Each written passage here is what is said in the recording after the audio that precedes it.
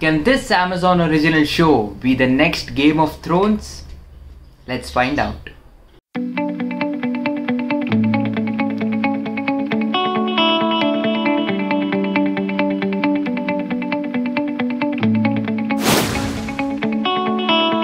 The lives of 5 young villagers change forever when a strange and powerful woman arrives. They must choose whether to trust this stranger and each other with the fate of the world before the Dark One breaks out of his prison and the last battle begins. Before getting into the review, I really want to thank Amazon Prime for sending me the screeners to the Wheel of Time, because of which I was able to watch the first 3 episodes and bring to you this review. Thank you very much, Amazon, for that. I really appreciate it. With that said, let's get on with the review. So the Wheel of Time was genuinely a huge surprise. I did not expect this show to be as good as it was. First off, what works in the Wheel of Time is the immaculate cinematography, gorgeous production design and amazing sets. You just have an extremely well made show that is gorgeous to look at. Seriously, this features some of the best cinematography I have seen in a TV series all year, and it looks fantastic. From a technical standpoint, this show is just amazing. Another thing that absolutely works here is the world. The way they build the world in this show is amazing. There isn't a character that just comes up to the screen and begins explaining how the world works. It is up to us, the audience, to figure that out as the show moves along, and you just keep figuring out the world as the characters move on with their journey, and that is the best kind of world building. Also, the characters are well written. Not all of them, but a few key characters, especially the character of Moiraine, played excellently by Rosamund Pike. She definitely brings a lot into this role. She brings this sense of likability and an air of mystery into her character of Moiraine, and she just performs very well. Her character is also very well written. At the same time, you're also intrigued by the darkness that surrounds this character, and sometimes you just don't know if she can be trusted or not, and I absolutely love that aspect to the show, and Rosamund Pike is just brilliant.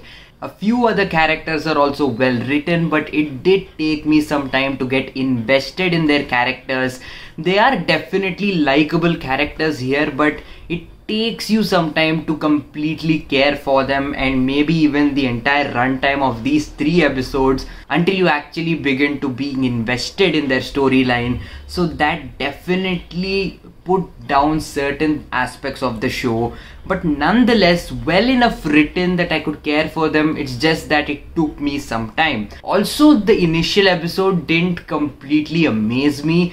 It came off as slightly messy, and the way they set up the storylines, it was way too simplistic for the kind of story that they were telling. Now, the Wheel of Time has a very complex world that has multiple characters and so many things going on at the same time. I understand the reason why they chose to take a simplistic approach, but that sometimes bogs down the narrative, which could have been even more dense and layered if they wouldn't have made it as accessible as they did, because sometimes it does come off as being derivative of other fantasy shows, namely Game of Thrones and Lord of the Rings. I completely understand this was based off on a series of books that was written a long time ago, but just watching this now, I did feel that it was derivative of a few other shows that we have already seen before. Also, the CGI in this show didn't particularly impress me, though the production design looked amazing, though the cinematography was great. There are a few sequences of CGI which didn't particularly work with me. When a few characters do a certain kind of magic, or when there are these creatures that appear in the show, it wasn't up to the mark, and sometimes it just took me out of the show because it looked fake. It doesn't exist all the way through, but there are a few sequences that definitely contained not so great CGI, which kind of took down the intensity that the show was building up to. Now again, keep in mind that the show is not going to blow your mind or anything, because it does set up a lot in these 3 episodes, and there are not particularly a lot of payoffs for that setup. Also, combined with the fact that the characters were not instantly likable, you might take some time to get into the show, but I recommend that you watch all of these initial 3 episodes, and if by the end of episode 3 you're not invested, I don't think the show is for you. But just don't give up on episode 1 if you don't like it, because I enjoyed episode 1. It did come off slightly messy, but the setup was all worth for what happened moving forward. And one of the major things that really hooks you onto the show is not the characters, but rather the world itself. You want to know more about the world. There are a lot of things that keep going on here, and you want to learn more about them, which you do learn as each episode passes by. And so that mystery is what keeps you engaged into what's going on. Overall, I really did enjoy the first 3 episodes of The Wheel of Time. The show is definitely entertaining. It moves at a really good pace for a show like this. It is quite heavy on drama, but it never bores you. It isn't going to blow your mind, or it isn't like amazing, but it's a really good show that looks amazing, with a standout performance from Rosamund Pike, and also her character is excellently written. At the same time, you also have this really interesting and complex world that will engage you.